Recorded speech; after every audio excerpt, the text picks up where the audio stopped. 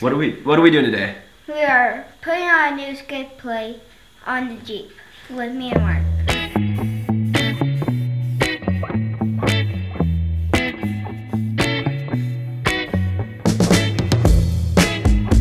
All right, Elijah, let's grab these parts and let's get them into the garage. Okay, so this video is gonna be a bit different. My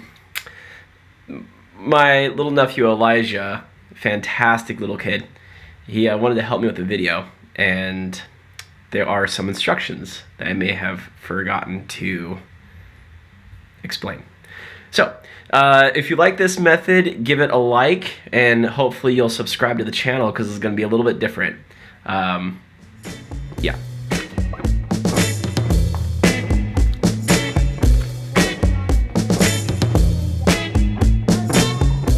Now the skid plate we're installing is a belly up kit. It moves your whole drivetrain way up from factory. I mean, I think it's an inch below the frame rails.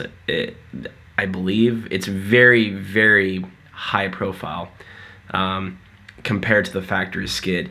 03 to 06 TJs have like a really, it's called a shovel. It hangs so far down. It's quite hilarious how deep that skid plate is.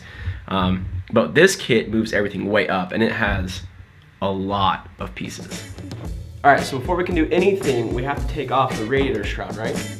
Yeah, we have to do this because as the transmission comes up from us doing a belly up skid, it's gonna move that fan. We don't want to break the fan shroud, so we just gotta get all this stuff out of the way, like so.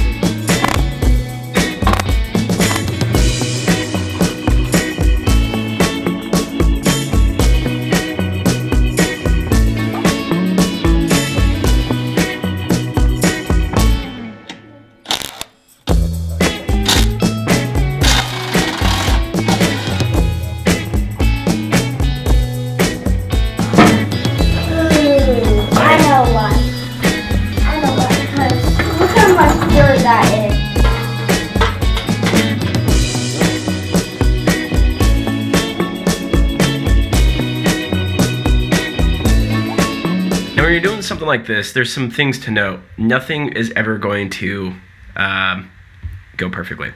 This is my second time installing this kit, and even still, it took me a little bit to get the kit together. It just, no vehicle is the same.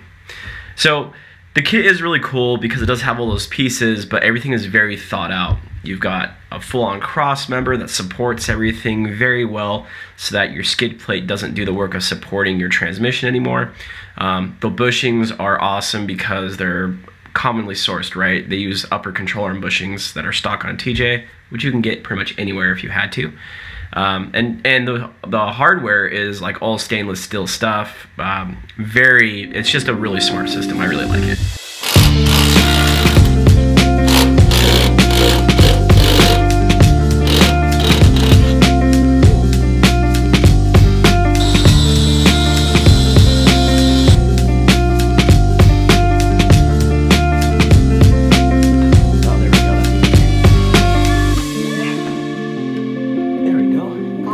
That's right. So we can slip these pieces back in here now. Nice and slow. There we go. We gotta go to the other side. You're gonna need some stuff for this kit to work. This belly up skid from Savvy. It's called Savvy Under Armour. You're gonna need a motor mount lift. It's not negotiable. Because the transmission gets pushed up so high into the tunnel, your engine will actually be pointed down, and that's really bad for a lot of reasons. But to level that back out, you need a 1-inch lift. The blocks from JKS I find are the best way to go, and we will install that in a future video. But you're going to need that, and then you're also going to run a body lift unless you want to do major, and I mean major tunnel work, like body work, like probably cutting to make it work in a large way. It really tucks everything up there really tight. So you're going to do a 1-inch body lift. My recommendation is to actually leave the body lift like partially undone if you go to install this kit. So kind of install your body lift and this kit at the same time, because there's a body mount on either side you're going to have to remove to get the frame mount, the cross member mount, to actually mount to the frame.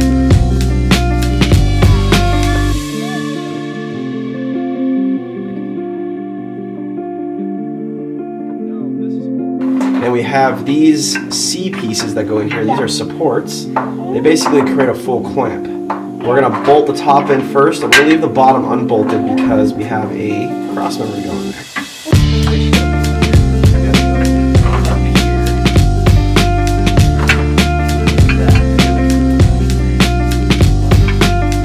Now, what I liked about this kit over many other kits is just the way it's designed, the amount of components you have. It seems daunting, but it's really smart because every little piece is thought of. Even the cross member, it's kind of hard to get in there. I finally remembered how to do it, but it's kind of hard to get in there, and it's because the cross member is cut in a way to give you maximum, maximum lift. So get your belly up as far as you can, your skid plate, but also give you enough clearance around it, everything that you're not running into your transfer case or your exhaust or anything. And it gives you an exhaust hanger and all that stuff. It's very well thought out, but because of the way things are and how tight the tolerances are, it takes a little finagling to get things in there.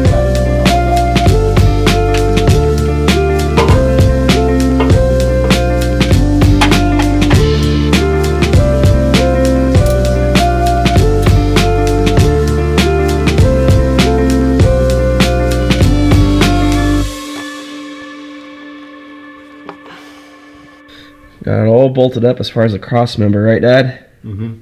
Yeah, that's all bolted up. Transmission mount's all bolted.